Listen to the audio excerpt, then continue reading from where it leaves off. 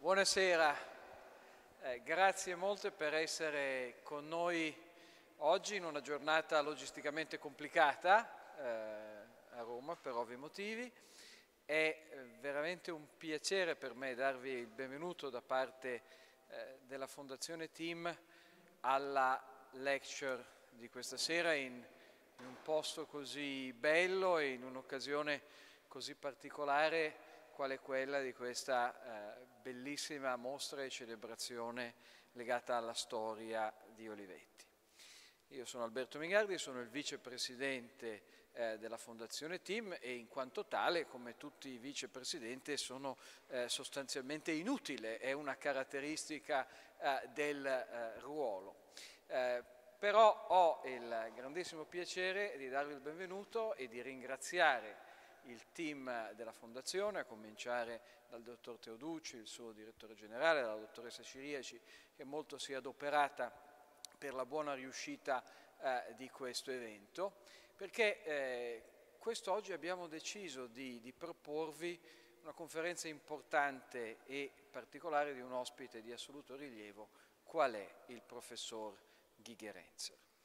Il professor Gigerenzer si occupa di psicologia, di scienze cognitive, ha molto studiato il ruolo delle euristiche e della razionalità limitata, è un grande critico del paternalismo libertario, dottrina nella quale assai più importante dell'aggettivo è il sostantivo. E per questa ragione mi fa veramente piacere che abbia potuto essere con noi oggi e lo ringrazio molto. Ringrazio molto il professor Gilberto Corbellini che assieme al professor Luca Enriquez, alla dottoressa Francesca Pasinelli e alla professoressa Fiorella Costoris forma il comitato scientifico della Fondazione. Gilberto, oltre ad essere un amico, è una delle voci più importanti nella divulgazione scientifica nel nostro Paese. Non voglio farlo sentire vecchio, ma non da oggi, ecco, in questo in senso indubbiamente veritiero, e nessuno meglio di lui può presentarci il professor Gigerenzer, motivo per il quale, ringraziandolo anche per averci aiutato non solo in questa occasione ma anche più volte in precedenza a definire proprio il profilo della Fondazione rispetto alle sue attività di divulgazione scientifica, di education a più largo scopo, di cultura dell'innovazione, come l'abbiamo chiamata. Ecco, ringraziandolo per questo e per la sua presenza questa sera, gli cedo subito la parola. Grazie Alberto, grazie anche perché mi hai chiesto di fare questa introduzione, quindi io ho avuto modo di constatare che il professor Gerd Gigerenzer esiste veramente, perché io lo leggo e lo studio da molti anni, ma non l'avevo mai incontrato di persona, quindi è stato veramente piacevole, insomma mi fa molto piacere introdurre la sua conferenza. Il professor Gigerenzer è direttore del Max Planck Institute for Psychological Research a Monaco. Yes. E prima di assumere questa posizione è stato professore in diverse università, tra cui Monaco, Costanza, Salzburg, Chicago, è stato professore alla School of Law della University of Virginia e dal 2008 è anche all'Harding Center for Risk Literacy a Berlino. È inoltre Button Fellow alla Darden Business School della University of Virginia ed è Fellow della Berlin-Brandenburg Academy of Sciences e dell'Accademia Tedesca delle Scienze Leopoldina. Come ha accennato Alberto poco fa, il professor Gigerenzer è, a mio giudizio, io faccio anche un po' lo storico, insomma l'autentico interprete della ricerca del premio Nobel Herbert Simon sulla razionalità limitata e sui vantaggi che ci sono a capire le strategie cognitive collocandole in un orizzonte ecologico ed evoluzionistico. Il contributo, diciamo, del professor Gigerenzer è stato quello di far vedere che non sono tanto la struttura o la consistenza logica, diciamo, di una conoscenza, di una struttura della conoscenza, ma sono piuttosto la funzione adattativa e il suo successo che rappresentano, diciamo, la centralità per i meccanismi cognitivi che vi sono implicati. In diversi articoli che ha scritto ha invocato, ha chiesto una sorta di rivoluzione nel modo di pensare il funzionamento della mente umana e secondo me questa rivoluzione, che ha anche delle basi neuroscientifiche molto serie, consiglia di smetterla di pensare alla mente umana come onnisciente e come coinvolta fondamentalmente a calcolare delle complicate probabilità, eccetera, ma piuttosto come a una mente che è come dire, limitata, che ha delle capacità limitate e che attinge a una cassetta degli attrezzi in cui sono ridistribuite una serie di euristiche veloci e frugali per prendere delle decisioni in diversi contesti, soprattutto in contesti dove non siano prevedibili, diciamo, dove ci si trova in situazioni che non potevano essere prevedibili. Quindi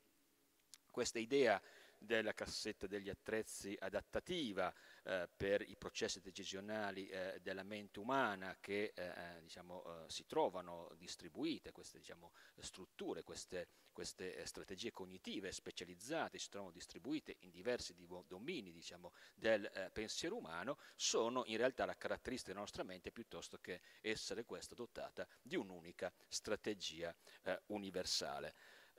Insieme alla ricerca sulle euristiche, accanto alla ricerca sulle euristiche, il professor Gigerenzer ha studiato la comunicazione del rischio in situazioni dove i rischi sono di fatto calcolati e sono anche stimati in modo preciso, e ha sviluppato anche in questo caso un approccio ecologico per insegnare il ragionamento bayesiano e la comunicazione del rischio, basandosi fondamentalmente per la comprensione e quindi per superare una serie di ostacoli cognitivi che vi possono essere, a un incontro fra la dimensione cognitiva e la modalità di presentare l'informazione in un dato ambiente. E usando questo metodo va ricordato che il professor Gigerenzer e il suo gruppo riescono a insegnare ai ragazzi di 10 anni circa a fare inferenze probabilistiche corrette. Quindi l'idea che l'informazione data in termini di frequenze naturali piuttosto che in termini di probabilità condizionali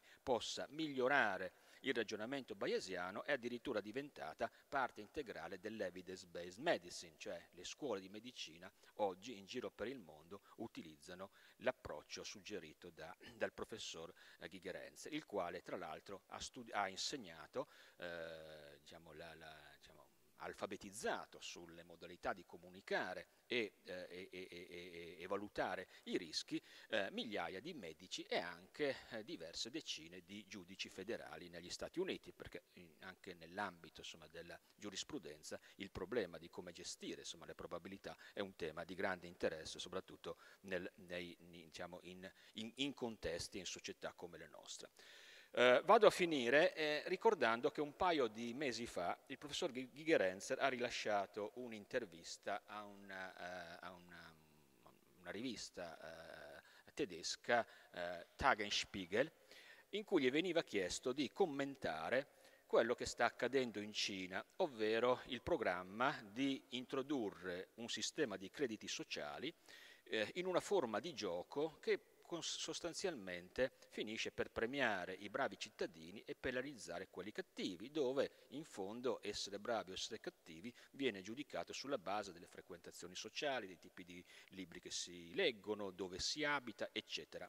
E commentando appunto su questo tipo di situazione e anche su quello che sta avvenendo in Cina, il professor Gigerenzer diceva: quello che sta accadendo è che il valore dell'essere umano sta cambiando, nel senso che noi viviamo sempre più in un mondo dove i giudizi vengono rimpiazzati da numeri. e dove quindi diciamo, i livelli, le modalità di calcolare i valori delle persone sono basati su algoritmi. Noi siamo in questo momento ancora nelle condizioni di poter discutere questo tipo di situazione e dobbiamo introdurre anche un'analisi, una riflessione sui valori, perché se non lo facciamo qualche giorno una compagnia privata o un'istituzione politica metterà insieme tutti i vari database che ci sono in un singolo sistema, diciamo, di ranking basato su una sorta di credito sociale e alla fine ci troveremo in una situazione che potrebbe essere non troppo diversa da quella verso la quale si sta andando in Cina. E continua ancora il professor Gigerenzer, la politica sta facendo cose importanti per promuovere lo sviluppo dei database, i sistemi digitali, l'intelligenza artificiale, ma sta ignorando completamente le dimensioni psicologiche e sociali di queste tecnologie. Noi parliamo molto delle tecnologie, ma parliamo poco di che cosa la tecnologia ci fa a noi, e è necessario, diciamo, che questo dibattito venga affrontato qui e ora, perché se non facciamo nulla la tecnologia alla fine ci guiderà. Beh, io credo di aver parlato anche troppo, quindi lascio la parola al professor Gigerenzer che ci parlerà di rischi, biases and good decision, come affrontare l'incertezza e la misinformation. Thank you.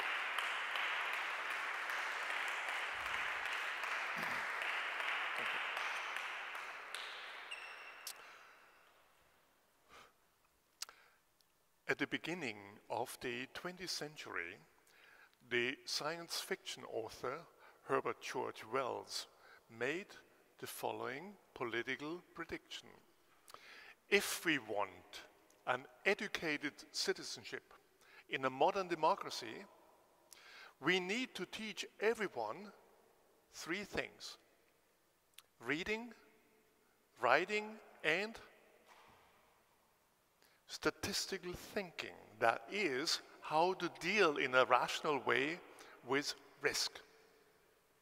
How far did we get today, almost 100 years later?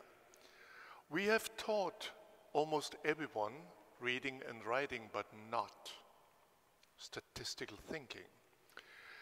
A news speaker at an American TV program once announced the weather in the following way: there is a 50% chance of rain on Saturday, he said, and there is a 50% chance of rain on Sunday. Therefore, he concluded, there is a 100% chance of rain on the weekend. Now, do you know what it means? So speaking to the weather today, what it means if you find on your smartphone the prediction that tomorrow is a 30% chance of rain. 30% of what? I live in Berlin. Most Berliners believe it means that it will rain tomorrow in 30% of the time. That is 7 to 8 hours. That's also what most Germans believe. Others think it will rain tomorrow in 30% of the region. So, most likely not where I live. The New Yorkers we have interviewed believe that the Berliners have no idea it means something third, namely, it will rain on 30% of the days for which this prediction has been made. That is most likely tomorrow, not at all. Are people stupid? The problem here is not so much in the minds of ordinary people, but in the lack of training of experts to communicate what they want to say in an understandable way. So, the meteorologists mean what most New Yorkers believe, namely, there will be a minimum of rain, in 30% of the days for which this prediction has been made. They could say that, but they haven't learned it. And this problem has a very simple solution. Always ask, percentage of what? It's about the reference class. So whether it's about days or regions or time, and if you have some imagination, you can think about many more other reference classes. One woman in Athens, Greece, told us, I know what a 30% chance of rain means. 3 meteorologists believe it will rain and 7 not. Today, I will invite you into a voyage in our research on risk. And I will make the following, so my message is the following. It would be easy to teach most of the public how to understand risk. I just gave you a very simple example. You can do this in 2nd grade and give a few more examples. And children will go home and find out that their parents don't understand what a chance of rain means. That's an incentive. First, so we have developed a number of tools that's very easy to teach everyone to become risk literate. It's not yet implemented because the awareness lacks. In contrast, many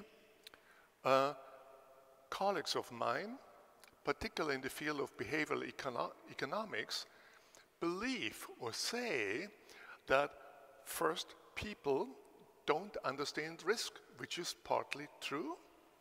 Second, there would be no hope for all of you because allegedly one cannot educate people. Therefore, third, governments have to step in and nudge people in a direction where you really want to go, but you don't even know where you want to go. This is called libertarian paternalism, or simply nudging. It's become immensely popular. It is not my vision of a democracy in the 21st century. We don't need more paternalism. We had enough in the last century. We need to dare finally to make people competent so they can make their own decision rather than be steered by others in some directions. So, and the third point I will make today is that in many problems, we need to distinguish between a situation where we can calculate the risk and others where we can't. That's called uncertainty. And we need to extend our tools from statistical thinking to heuristics, simple rules that can be more powerful than the most complex calculations in, say, Basel II or Basel III or other complex regulations. And finally, at the end of our voyage, I will take up the comment here on the scoring systems, on the world that we have already entered of big data, of algorithms, and that will change us fundamentally, particularly if you don't pay attention. So that's the program. Are you ready? Then we'll start. The first in our voyage will go to England. England has many beautiful traditions like the Queen, scones, tea, but also the contraceptive pill scare. Every other year, the women are alarmed that by taking the contraceptive pill, they increase the risk of a thrombosis, a potentially lethal condition. The most famous scare went this way. The British Committee for Safety in Medicines called in an emergency press conference to announce that a study had shown that the contraceptive pill of the third generation increases the risk of thrombosis by 100%. 100%, that's as certain as it can be, isn't it? At least that's what many British women believe. They stopped in panic taking the pill, which led to unwanted pregnancies and abortion, particularly among teenagers. How much is 100%? The study had shown that out of every 7,000 women who took the pill of the previous generation, 1 got a thrombosis, which increased to 2 out of every 7,000 of those who took the pill of the third generation. So the absolute risk increase is from 1 to 2 in every 7,000, so 1 in 7,000, while the relative risk increase is 100%. See? This single news led to an estimated of 13,000 abortions more than usual in the following year in England and Wales. All of this could have been prevented if the public would have ever been taught the difference between an absolute risk, 1 in 7,000, and a relative risk, frightening 100%. So that's a second example that risk literacy can be easily taught, if it only would. We teach our children in school the mathematics of certainty, algebra, trigonometry, and other beautiful systems that most of you have never used in the rest of your life. And we don't teach what's the most important and useful part of mathematics is statistical thinking. And if it's taught in a way that everyone wants just to run away. So, the same trick with relative versus absolute risk is used widely in medicine. So you may remember 2 years ago, the World Health Organization alarmed us that for every 50 grams of a daily doses of sausage or other processed meat, you increase the probability that you will get colon cancer by 18%. Some of my friends, including academics, stopped eating sausage because they thought, yeah, what does it mean? Out of every 100 people, 18 will get colon cancer. But it was the same trick. It was a relative risk. The absolute risk increase was from 5% lifelong chance to get colon cancer if you're not eating too much sausage, to 5.9%. But the message that for every 50 grams of sausage on a daily basis, you increase your risk of colon cancer by less than 1 percentage point, wouldn't have caused attention nor alarm. So you represent the increase from 5 to 5.9 as an 18% increase. Then you get the attention. It's a pity that respected societies like the World Health Organization use the same tricks as advertisement. So, this was the first part, what I wanted to make the following point. The principles of risk communication are fairly easy to learn. I guess most of you will now be vaccinated against being misled with relative risks. And if I would have more time, just try a few more examples, and then it's done. And we could do this, we could make the difference, but we need to start. And programs like nudging people without educating are not programs in the service of an educated citizenship. So, in our voyage I want to invite you to now to another topic about the psychology of risk. And I want to talk briefly about the question, why do we fear what most likely doesn't kill us? So let me see whether that works. Oh, by the way, that's the original advertisement on the contraceptive pill scare. And you can see that was the Sunday Times kiss of death. That's the 100%. And it's very clear, if they would have reported an increase from 1 to 2 in every 7,000, they wouldn't have gotten on the first page. And women wouldn't be alarmed. It also illustrates how lack of risk literacy plays with your emotions. It's like a remote control over your emotions in just translating the risks in a way that people don't understand. So that's the second question.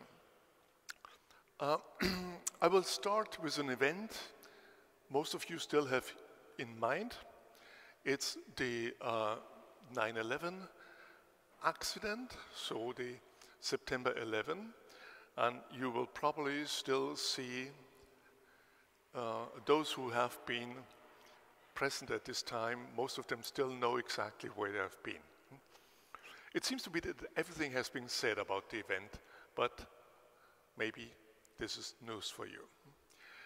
What did Americans do after the attack? We know that many of them stopped flying. Did they stay home or did they jump in their cars? I have analyzed the traffic statistics and found that for 12 months after the attack, the miles driven increased up to 5%, and particularly there where long distance traveling happened in the so-called interstate highways. In that 12 months, an estimated 1,600 people lost their lives, so 1,600 more than usual, in their attempt to avoid the risk of flying. What you see here is the number of fatal crashes every month, so normalized against the months, because the months, they differ. By the way, do you know in which months is the number of fatal crashes lowest? So the most safe months? No? Does anyone guess? I think a moment. February, yes, has only 28 days. That's why this is normalized here. That's about 3,500 at this time. And before 9/11, the numbers, they were going a little bit up and down, around the 3,500.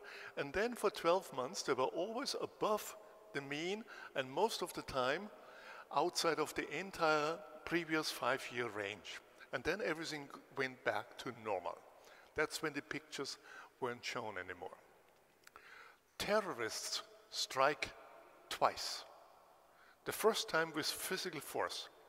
And that's where our attention goes. But the second time, with the help of our brains, of our anxieties. What is the anxiety that terrorists remote control in us? I call it, this is dread risk. So a dread risk is a very specific kind of risk, namely a situation where many people die in a short time, like plane accidents or 9/11. It is easy to elicit anxiety in such a situation. And note, it's not about dying. Because if exactly as many or more people die distributed over the year as in car accidents or smoking, it's very hard to make us anxious. So it's about social dying. That's the big point. And this may have been a rational reaction in the historical past of humankind, where small groups were wandering around, and the sudden death of a large part of the group could endanger the rest, but it's no longer relevant today, but it's easily being elicited. And just think about swine flu, bird flu, and all the other catastrophes that never happened here, but we were very anxious about that. Or mad cow disease. Some of you may remember how we hesitated biting into a steak because we feared. By the way, do you know how many people died on the consequences of mad cow? So Creutzfeldt-Jakob person in all of Europe in 10 years? What do you think? About 150. That's all. Do you know a cause of death that also caused 150 people in 10 years in all of Europe during the same time? It's the drinking of perfumed lamp oil. Nobody cares. Who does this? Children who have parents that like a certain illumination, and it looks like lemonade. So there was an attempt to have a regulation that puts labels, warning labels on that. It took an endless time.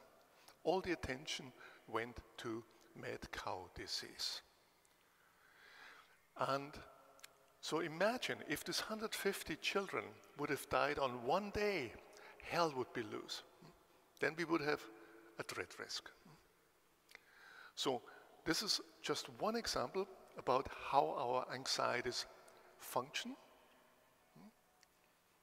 And also a good example how it's being manipulated from outside. And it gives you a chance, after first your anxiety is elicited, to use the rest of your brain and say, not this time. I'm still flying.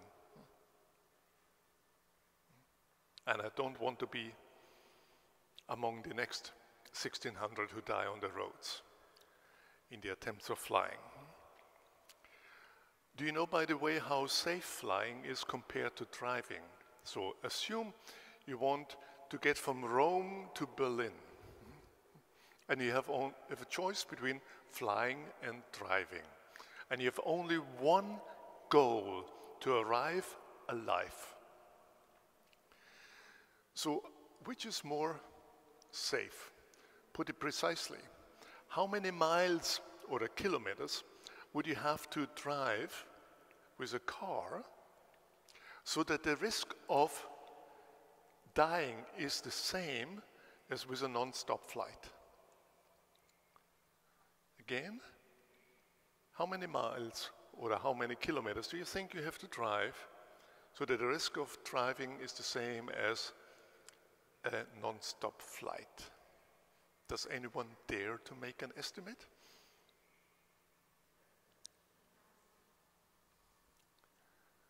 So I have had experts guessing 1,000 kilometers, 10,000, 3 times around the globe.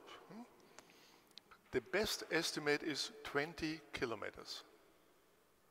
That is, if you arrive safe with your car at the airport, the most dangerous part of your travel is probably already behind you. Recently, I had a group of executives of a major company, And they told me that there are 5 of them, they're not using the same plane when they fly to the same company, but they're using the same car to get it. Okay. Nevertheless, people fear terrorist attacks. And this is an example about a survey in the US, what Americans fear. And what you can see here is, besides government corruption, that's a big issue in the US, the next one is terrorist attack on the nation. That's about 40% fear that. Then also victim of terrorism. In Germany, it is more likely to be killed by lightning than by terrorists. In the US, it's more likely to be shot by a toddler than by a terrorist. Beware of toddlers, if you want that. And you should also, that might amuse you, gun control. So 38 people fear gun control. Not what you think. They fear gun control. They want free access to weapons. So this is just an illustration about why we fear things that don't kill us. And also part of risk literacy, all the emotions that are aroused in us and that are used like a remote control of your own emotions. So let's go on in our voyage, and now on political measures, how to deal with the problem of that people fear the wrong things, are risk illiterate.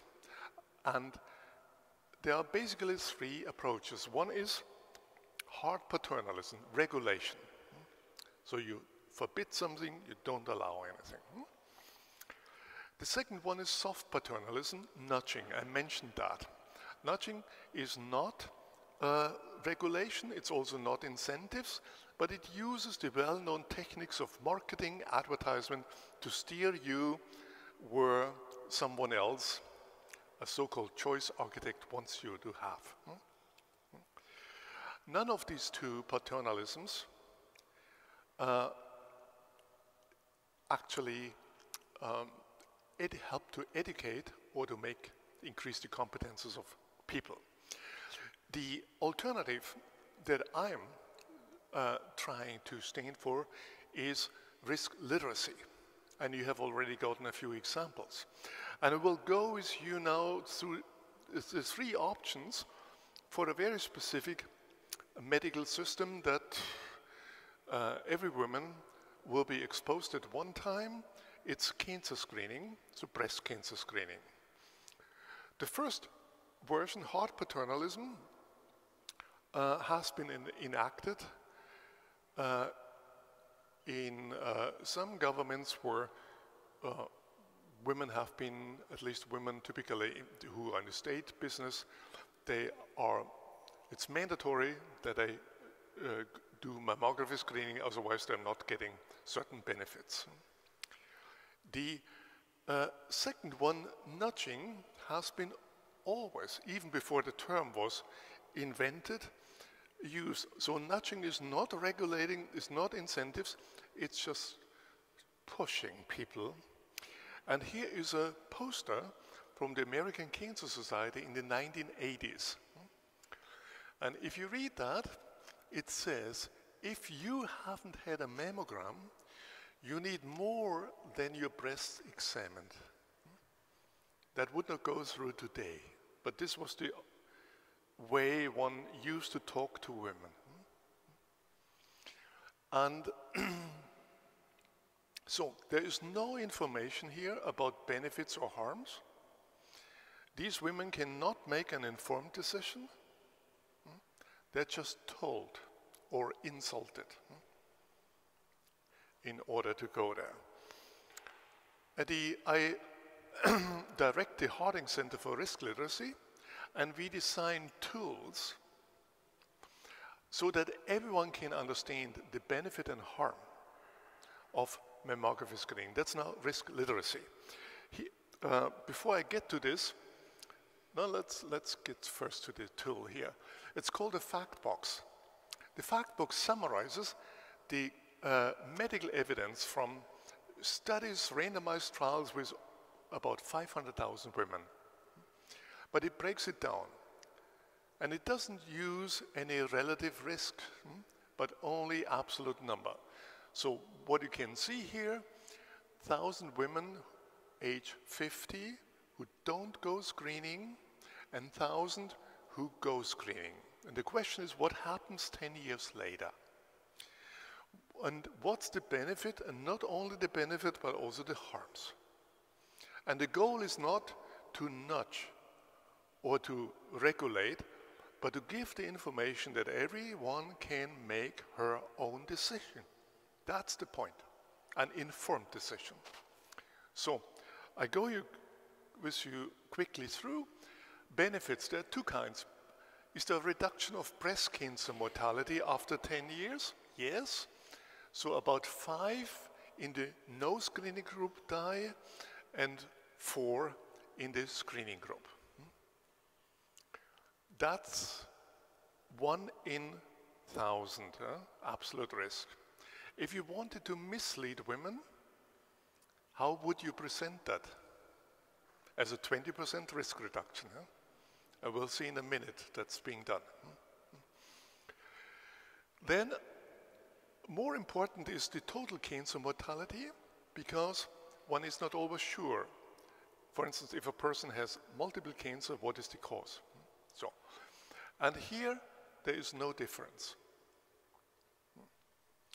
This information is withheld to this day in most pamphlets, because the pamphlets are not written that women can make an informed decision, but to get them, to nudge them into screening. Then there are 2 kinds of harms. These are women with no cancer. It's false positive biopsies, roughly 50 to 200. So that's quite a chance within 10 years. And here, this is, these women have only harms. So these are women with a form of breast cancer that is non-progressive. That means they would never notice anything during their lifetime. But mammography detects it, so they get lumpectomy or other treatments. And, that's the back. And an estimated 2 to 10 go through that. These are unlucky women who believe that the treatment saved their life. But they would be better off if they wouldn't have gone there in the first place. So that's a fact box. These fact boxes, you can find them in our website. They're for many conditions, knee operations, drugs, or whatever. And these fact boxes should be at every doctor's office. But what do you find in the doctor's office? Cosmopolitan, car, journals and other things that have nothing to do with your health. So I'll give you now an example how the information is communicated, and in a typical brochure. And you might look in your own brochures, and I would bet you won't find this information there, and you will probably find very little here. The only thing that's communicated is here, the 5 to 4. But how is this communicated? These are examples from a certain number of pamphlets. So the Welsh NHS leaflet breast says, breast screening has been shown to reduce the risk of dying from breast cancer by around 35%. So that's the 20% rounded up to 35. And most women will think, oh, out of 100, 35's life will be saved. No. it's 1 out of 1,000. And there's no life saved. It's just 1 out of 1,000 who dies with the diagnosis breast cancer. While 1 more dies with another diagnosis, as we just have seen. Yeah? And you can see here it's 33%. And that's a more recent development that we and others have argued for long. Yeah? Stop misleading patients with relative risk. So then, for a phase, absolute risk were shown, but not 1 in 1,000, but were rounded up to 5 in 1,000, the equivalent of 1 in 200. That's now being stopped.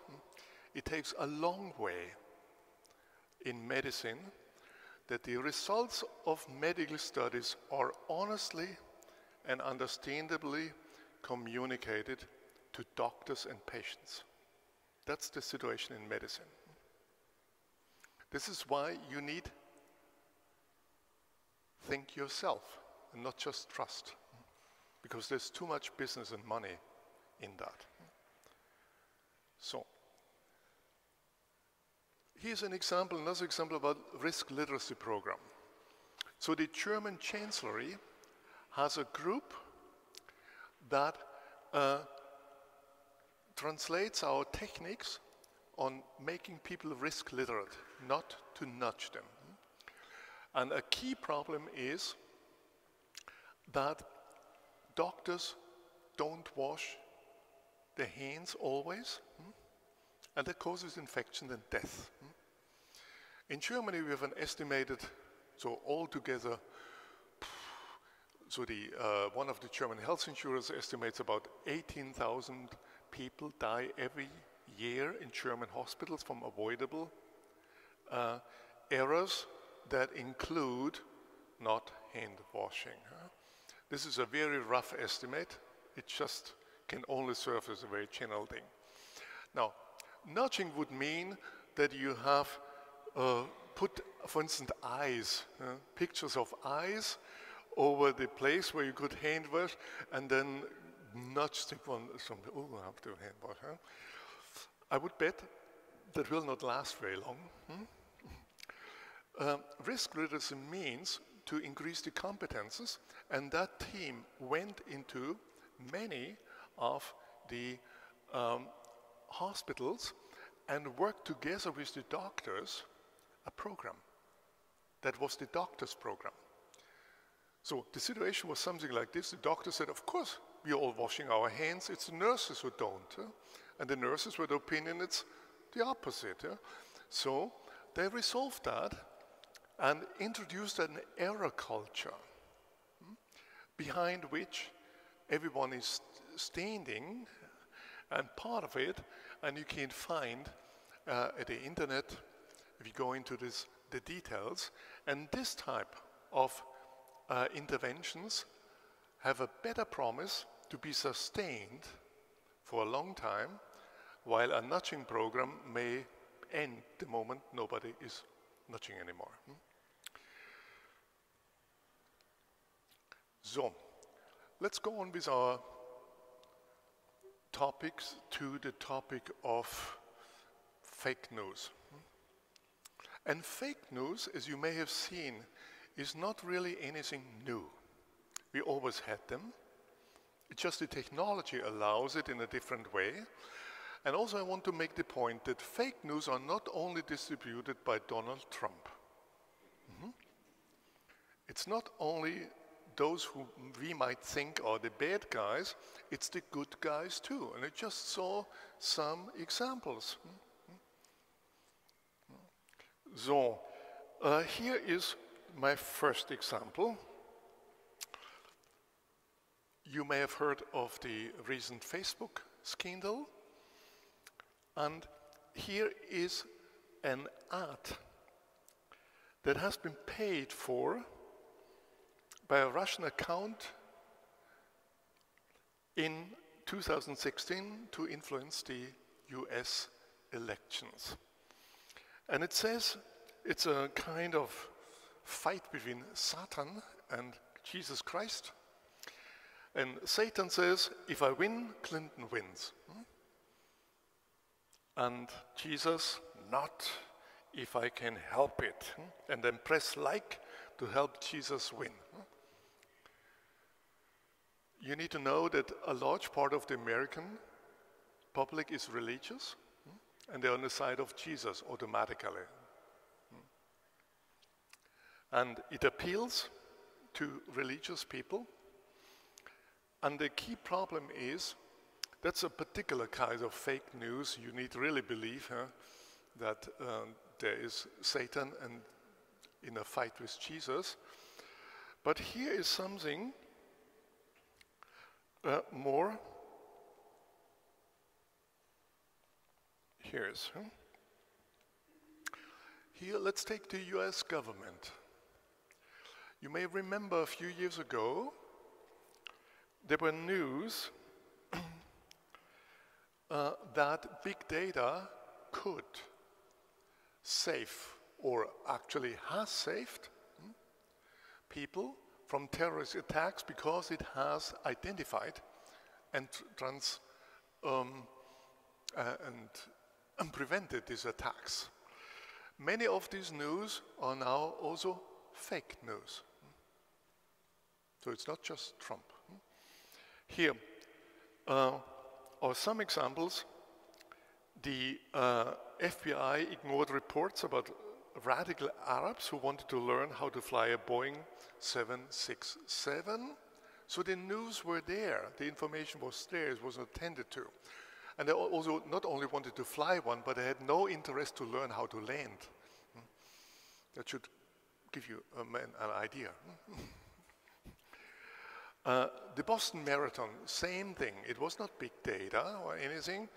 The information was there. And finally, Keith Alexander, the head of NSA, claimed that 44 terrorist attacks had been prevented by big data. Obama repeated that. And a Congress hearing had to retract that statement. And we don't know how many it was. If it was 1, 2, or 0. It's unclear. So just want to illustrate the point. It is happening in the selling of big data in the same way. And the selling of big data has other causes and motivations, including to make the American public prepared that they're being surveilled. And it's only to protect them against terrorism.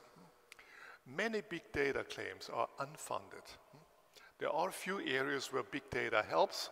Most of the time, it's just advertisement that people believe, and a waste of time and money, particularly in healthcare, where I do not know any success of big data, but I know that much of the money that should have gone in educating doctors and patients went at the end into big data. That means to IBM or Siemens or others. Here is a famous example about the success of big data.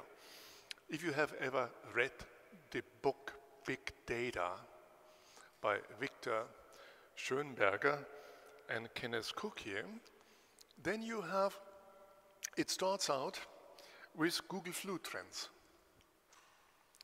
And Google Flu Trends is presented as the big success of big data. And it's a great idea, namely that you could predict from the search terms that people enter the spread of flu in the US. And I wanted to do it faster than the Center for Disease Control, and that would be certainly a good cause. And it worked for a little time, but then some things happened that were unexpected, like the swine flu came out, and it didn't come in the winter, where flu happens, but in the summer. How could big data know that, being calibrated in 5 years before, where it's never happened? And then for years, the number of people who visit doctors, that was the criterion, with flu-related symptoms was overestimated. And finally, in 2015, the entire predictions were buried because they didn't work. So that's the true story. So I gave you just one example about the rhetoric, and then about the reality, or the fake news. The rhetoric is trumpeted. The burial of the program was silent and quiet. So here is another example. And here now I want to make a slightly different point. There are things we can calculate and predict, and there are things we can't. The first are called risk,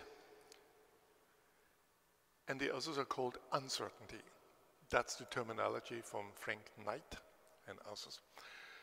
The tools for risk is probability theory. The tools for uncertainty is not probability theory, because it's based on certain assumptions that won't hold, but you need smart heuristics here. That means simple rules. In our society, we often confuse situations of uncertainty with those of calculable risk. This confusion is called the turkey illusion. Why turkey? Assume you are a turkey. It is the first day of your life. A man enters and you fear he will kill me, but he feeds you. On the second day of your life, the man comes again. You fear he will kill me. No, he feeds you. Third day of your life, same. According to all mathematical models, including Bayesians or other updating models, the probability that he will kill you, the probability that he will feed you and not kill you increases every day a bit. And on day 100 it is higher than ever before. But it's the day before Thanksgiving and you're dead meat. So the turkey missed an important information. It was not in a world of calculable risk. The turkey illusion is probably more often committed by us people rather than turkeys. And for instance, the financial, if you think of before 2008, at the prediction of the big financial institutions, including the rating agencies, they were going up and up and up until shortly before the breakdown. For instance, Standard & Poor had an algorithm that could only predict that it's going up because it was calibrated on a certain window where it was only going up. The same thing as the turkey. See that? Here I got you a quote from Robert Lucas, one of the most distinguished macroeconomists, who in his presidential address to the American Economic Society said that, referring to the Great Depression, that the central problem of depression prevention has been solved for all practical purposes and has in fact been solved for many decades. That was in 2003. 4 years later, everything was different. So that's another illusion of certainty. And we love them. I work with the Bank of England on developing simple rules for a safer world of finance. There are some addresses here, you can look at that. And the key insight I'll give you with an example from Basel II and Basel III. These are the regulations. If you own a large bank or be in the executive, the large banks, you have to calculate your value at risk, and that would require estimating thousands of risk factors and a correlation matrix in the order of millions based on a window of some years. That's an impossible task. And these value at risk calculation have not recognized nor prevented any of the crises. And this task borders on astrology, but it's still done. The alternative is to systematically study simpler rules that are tuned to the uncertainty and not use the mathematics probability theory that's being used. That would be fine if banks would play in a casino, but they don't. They play in the real world of uncertainty. I'll give you one example to make the point that in a world of investment, in a world of uncertainty, simple rules can easily match and also often be better than complex calculations. Assume you have a certain sum of money and you want to invest it. You don't want to put everything in one basket, but to want to diversify. But how?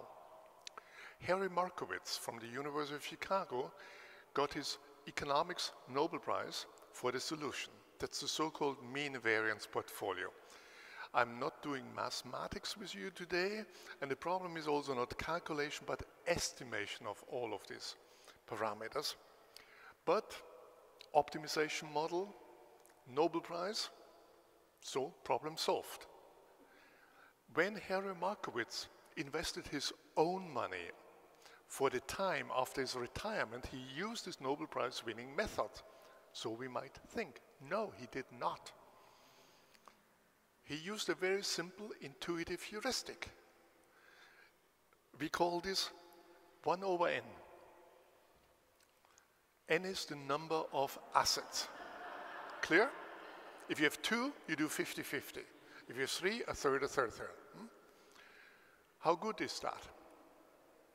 So if the assumptions of the Markowitz model would be correct and the future would be known, then the Markowitz model would be the best, optimal. But we don't know whether the assumptions are correct. They're certainly not. And the future isn't known. All these estimates, they're all future estimates that need to be done. So here's one study that has been done. One has looked at 7 investment problems, like here are 10 American industry funds, and the Markowitz method needs to estimate the parameters and got 10 years of stock data to estimate it. 1 over n doesn't need anything to estimate, and you're done immediately. By the way, 1 over n is the opposite of big data. It is 0 data, a simple heuristic that doesn't look at the data at all. What was the result? In 6 out of the 7 investment problems, 1 over n outperformed the Markowitz optimization model, according to standard criteria like Sharpe ratio. There are now several studies from us and others, and the results are going in both ways. And the real point is to find out in which situation does complex estimation pay and where should one go simple.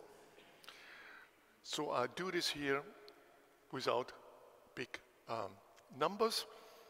So if you are on the left side, if the uncertainty is low, there are few alternatives and high amount of data, that's basically the world of calculable risk, yeah? Then make it complex. That's the world of optimization of big data, such as mean variance. But to the degree you're on the right side, where there's high uncertainty, so that means tomorrow is not necessarily like yesterday. There are many alternatives and relatively few data, then make it simple, then go in the other direction. That's the world of 1 over n and other simple heuristics. So, finally, I want to take you into the big problems that we are facing today and start with big nudging. Big nudging is the combination between nudging and big data. Here are a few. and I just take one area, voter manipulation. There are now a number of techniques how to manipulate voters.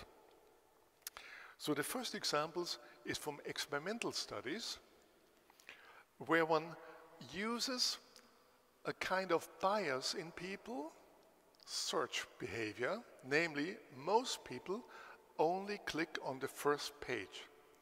About 90% of clicks are on the first, say, Google page or another website page, and half of them in the first two entries. That's a kind of bias in search. How do you exploit that? You try to get news, positive news about your candidate on the first page, and the negative news far behind. There is a systematic study on the largest democratic votes in India, where there were 3 candidates, and search engines were manipulated so that the good news about one candidate in one case was in the front, and other was maybe at page 5.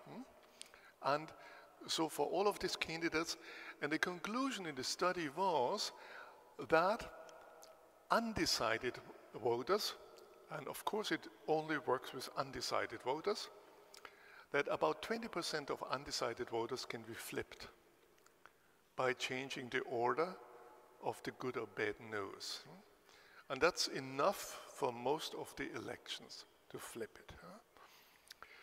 The Twitter bots are in the news, and the Facebook news are also in the news. I skipped that one. And at the end, I want to say a few words to scoring. As you probably know, you are scored by many agencies, credit scoring. Health insurers score your behavior, and many give you discounts on Fitbits so that you get your data and so on, and people appear to like that. If you have seen the Netflix series Black Mirror, there's an episode about a future world where everyone has a score, an Amazon score between 1 and 5. And everyone else constantly scores everyone else. So you would score me during the lecture, or at least after the lecture. I would score you. You would score your neighbor because he didn't pay attention or fell asleep or whatever. And you would score the photographer. Everything scores everything. And as we are doing in Airbnb or in Uber, it's already happening, or in other things. And in this world, the story is about a young woman, Lacey. She has 4.2. And I should say, everyone has a kind of contact lens system where you can immediately see from everyone sitting here, name and score. And you can think about to whom you want to talk and whom to avoid, just on the score. So she has 4.2. She wants to move in a better part of the city, but in order to afford the apartment, she needs a 4.5. Now she does everything in order to increase her score. And it doesn't work well, it goes bad, but watch it yourself and you get the idea about lives that only have to do with your score. That's all. And if you think that's no science fiction, in China, the Chinese government has in 2014 announced a program that I want to complete by 2020, that every Chinese citizen will get a social credit score. Social credit score means that the data about everyone, about his financial credit, about his health behavior, about the criminal record, about the entire digital fingerprint, is collected and combined in a single score. It will probably be between 350 and 950. And we also know the consequences. So if you think that you can stay out there and still look at websites that are about topics you should not look, then you will learn very quickly that your children will not be allowed to attend the best schools. And you may not be allowed to get on certain trains or planes or out of the country. And it's a program decidedly for increasing the honesty and the trustworthiness of the people. What could be better if you could immediately see whether some person is trustworthy or not? By the way, industry is also scored. And it's a program against corruption and anything. If that will go through, and there is little doubt, it's just a technical problem to get these data banks together, it will change the mentality of everyone. And it will probably find a kind of, that's one of the big plans for this system, it will find imitators. And you might think about other absolute governments, like in Korea, could be Putin, Russia, and certainly the African countries where China has done much for, and certainly find a digital form of an absolutist regime that actually can improve the honesty and the trustworthiness and the effectiveness of the entire system and the economic output. That will be a self-runner, and because the Chinese make the score open so everyone can see what the other scores is, and also if you talk to people, if your friends who have a low score, your own score will go down, the social pressure will be enormous, and everyone will regulate everyone else. The problem is solved. Now you might think that's China, but it can never happen here. I wouldn't be so sure. And in Europe, the governments most likely will refrain from that, although we know that the British secret services apparently monitor every British citizen's digital fingerprint, but what can well happen, it's the industry who will do it. So here's an example about Axiom, a large US data broker who claims to have data on 700 million people. And they, as can you see here, they try to do the same thing, to get the data about every individual from different areas of behavior together in order to coordinate a score. Axiom has a branch in Germany, has bought a company that is now has the technology to unify these data banks. And given the love of many people with their digital gadgets and the little concern about where the data is going, it may well realize in a different world here too, in an industry way. And if we don't start a discussion about what we want, what future we want and what future we want for our children, it will likely happen here in Italy and Germany too. Only a little bit later and with a different way, just by technological firms who drive it. So that was the voyage. I invited you into the world of risk. And here are 3 key points. We have today lack of risk literacy in health, in wealth, in the digital media. And I gave a few examples that we actually do have the technologies to change something. And by the way, I haven't talked much about that, many experts are equally risk literate as everyone else, particularly in the health domain and the financial domain. An estimated 80% of doctors we have studied in Germany, in the US, are not able to read an article in their own field critically and understand the numbers. Second, we face a situation where nudging combines with big data and which is going to influence us more and more. And if we don't do anything here, it will end in a massive surveillance of everyone and in a type of citizen scoring. And at the end, the positive news is risk literacy can be taught. We are teaching thousands of doctors to understand health statistics. I have taught American federal judges to understand DNA evidence. Many of my smart co-workers at the Harding Center for Risk Literacy are teaching patients, doctors, and others to understand evidence.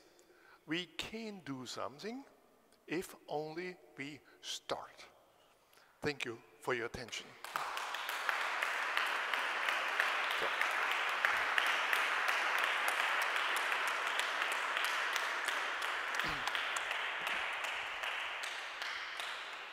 Thank you very much. Ci sono domande?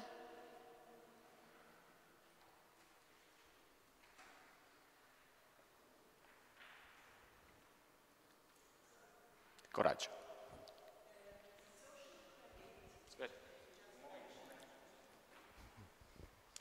The social credit you just mentioned in China is something to do with the Sesame credit of Alibaba? Yeah.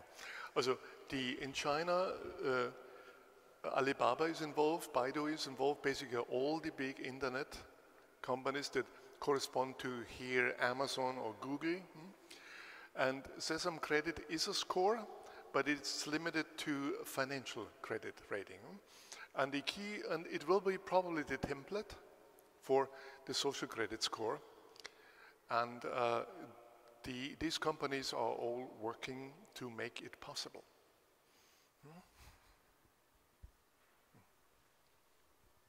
If you had to change one thing and one thing only in school curriculum, what will you change in order to make it easier for people to become risk literate? Yeah. So one thing would be to teach risk literacy that could be taught as a genuine field. Better would be to teach it in every other subject, but then you would really train every teacher. That's the key problem, train the teachers. And so the easier alternative would be to have a field that teaches how to deal with money, how to deal with health, how to deal with digital media, how to control it rather than being controlled, starting in first grade. All teach this on concrete examples that fit to the age of these children. And with the goal not to tell them, don't do that or don't do that, but make them strong. Make them strong so that they realize how they're being manipulated when they get into, say, puberty later. And that means also to be very careful with their own emotions, to make it clear this is something imposed on you. This is something that you grow and you be able to see through and act. So that would be the most sustainable program if you can change the schools. It's also the most difficult ones because schools, to revolutionize a school is like to move a cemetery. And so there may be special programs with adults. And particularly, I think companies could do something. And in a certain city, and think about how you could make something. And many of these topics I brought are interesting, not only for children, for adults. And they are deep to our heart and our future. and have people involved and change things. That's what a living democracy should be.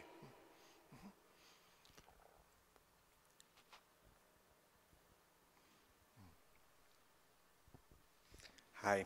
I always keep asking myself, if any one of us could teach some of themselves to a super artificial intelligence, just master booting his little part, just having a phone and start teaching something about himself, and making this super intelligence like blockchain, like open as the internet. Will this intelligence fight these companies that wants to keep it closed and use it against us? That's a dream of me.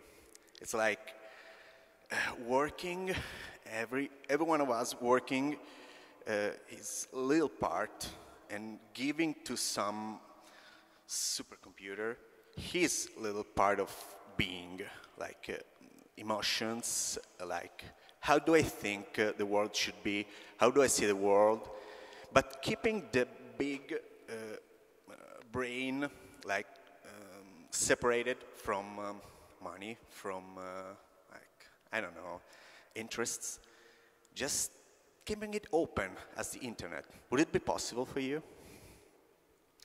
So is your question, it's a little bit hard to understand, yeah?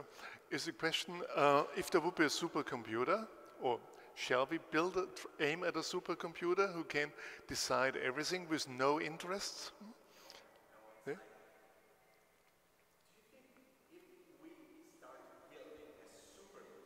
Yeah.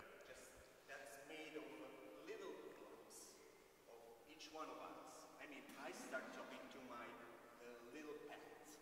Okay, that's a part of supercomputer. It's like a twin. Okay, and the big data, it's collected. No, I can understand it much better without microphone. Yeah.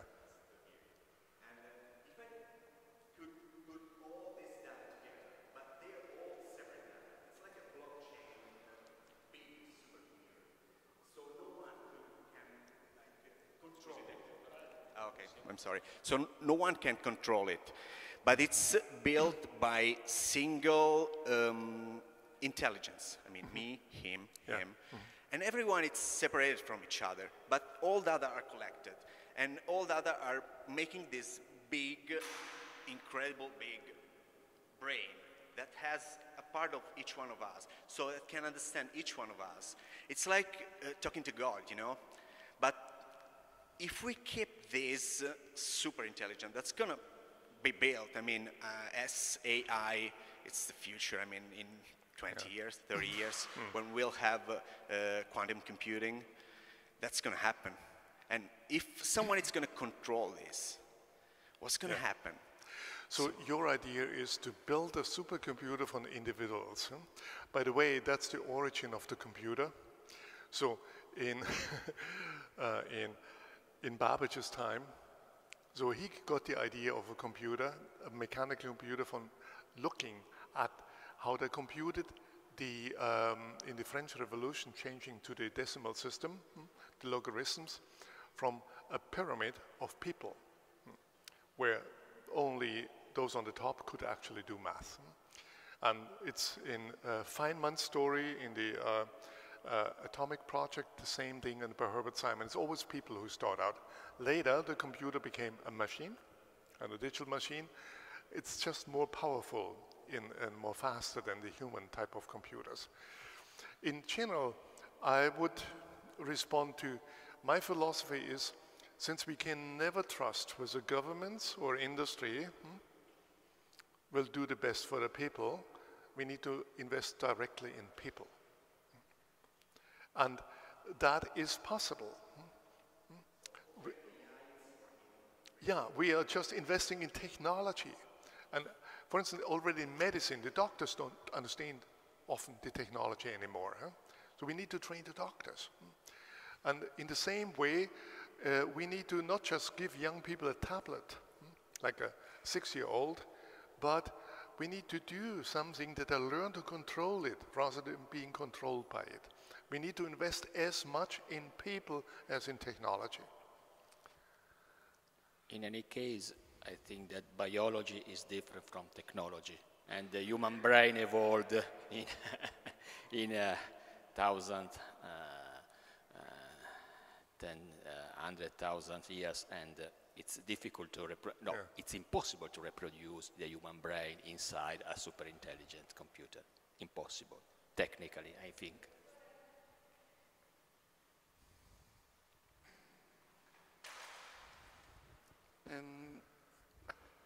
I'm not so worried about fake news in itself. I think that's during history we had a lot of fake news and people who believed in those fake news.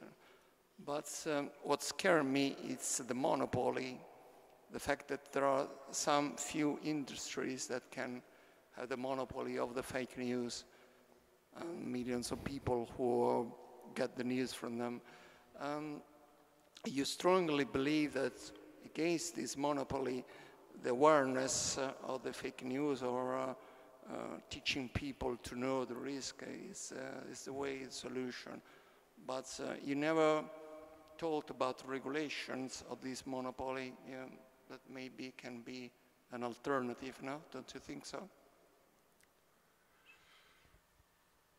So if I understand it rightly, it's an acoustic problem here on the stage. It's very hard to hear what's on.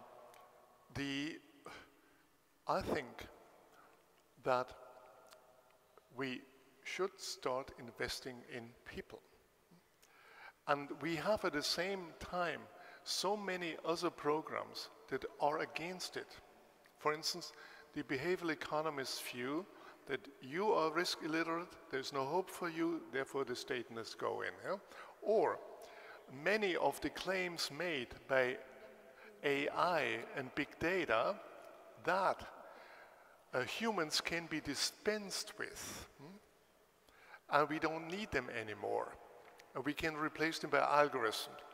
For instance, the PR department of IBM markets IBM's Watson with incredible claims, and on which, for instance, N.H. Anderson, one of the most respected cancer clinics in the US, started a collaboration with Watson, invested 62 million only to find out that Dr. Watson is not better than any normal doctor and probably worse. There is the consent program that is used to predict whether a defendant will commit a crime in the next 2 years. That has been applied to 1 million Americans. And apparently very few ever ask, is it better than a judge? It turned out, now is the first study, it is not better than an ordinary person who has no idea about recidivism. And these were Amazon truck workers who got $1 for working on 50 problems, on 50 real cases. You can imagine how much care they took. So what I want to say is that by these kind of forces, the danger is that we stop putting effort in training people and experts, because we believe somehow that we have now an algorithm who can solve that. So that would mean that we just, there are now predictive algorithms for where in a city the next crime will happen. I have not seen any evidence that it is better than an experienced policeman, but the danger is that policemen will rely on that and sit behind their screens and no longer know something about the areas in which they should work. Or a judge may rely more and more on an 85 probability for you committing another crime than using his or her own brain and experience. And so we're losing out if we believe in algorithms which have not been under quality control. And what amazes me lots is that so the little thought that it's being given on quality control, on asking, I want to see evidence that whatever big data application is better than what we already have. And this is typically not the case. As I mentioned before, IBM has not published a single article I know on what Watson can do. In particular, you need to know whether he can do anything better than what's being done. And here's another danger, that we surrender to algorithms believing that it would be good and not even asking for evidence. I have not seen, there are certain problems where AI works very well, and it's mostly problems where tomorrow is like yesterday of this type. And there's no question, in particular also big data works very well in predicting the past, but not necessarily in predicting the future. And predicting the past means surveillance, finding out what you've done. And here, this is its prime ability to do. Yeah. Ok, thank you Professor Gigerenzer. Il nostro tempo è finito, quindi grazie a tutti.